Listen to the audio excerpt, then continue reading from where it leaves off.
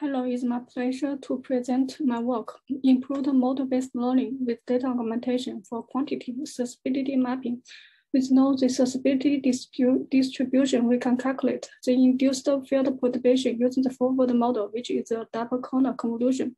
In the field to source inversion, it involves division of the double corner in the k-space. As we can see, the double corner have value of 0 in a conic surface in the k-space.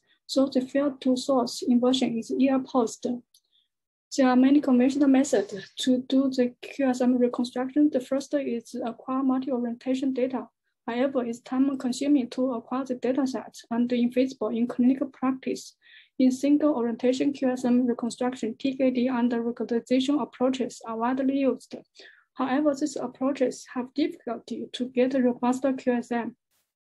In clinical practice, in this example, the patient have a surgical planning. As we can see, the reconstructed QSM have a streaking artifact and black shading artifacts around the bleeding regions.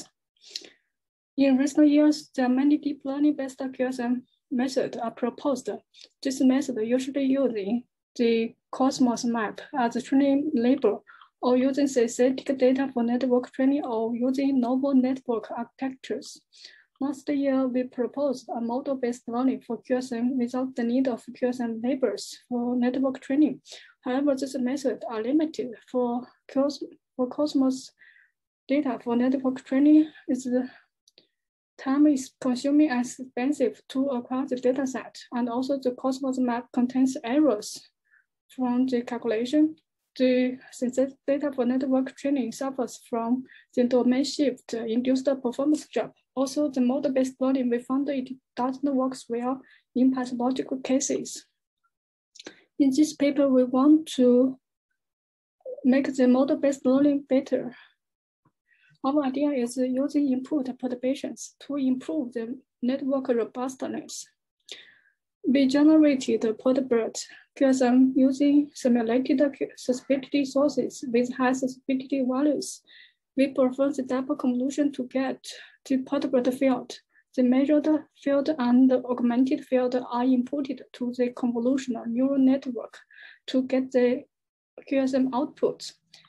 In the loss function, we impose the data consistent loss on the QSM output. At the same time, we impose the total variation loss on the QSM output to suppress the noise.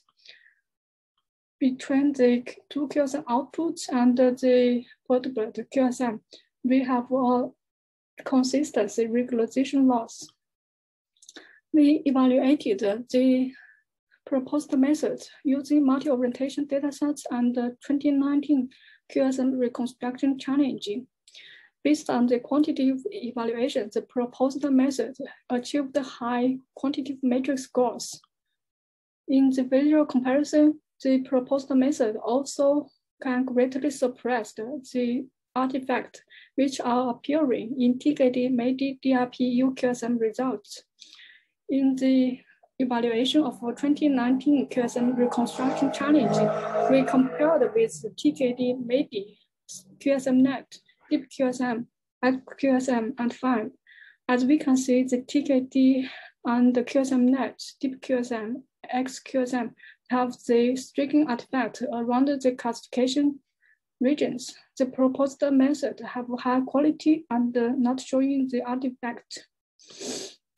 Here we show the QSM results of the 4 datasets with different noise level and image contrast. As we can see, compared with the ground truth, the proposed method achieved high quality QSM result, but at the regions of the vessels and the classification, it didn't perform pretty good. We compared with all 17 submitted deep learning-based method. The proposed method can achieve the second best in all metrics. Here we compared with applying data augmentation and not applying data augmentation. In the line profile, the blue curve is the ground truth. The yellow curve applied the proposed data augmentation. The red curve didn't apply data augmentation. We found that the proposed data augmentation can increase the classification susceptibility estimation, but still underestimate the classification susceptibility values. And thank you for your attention.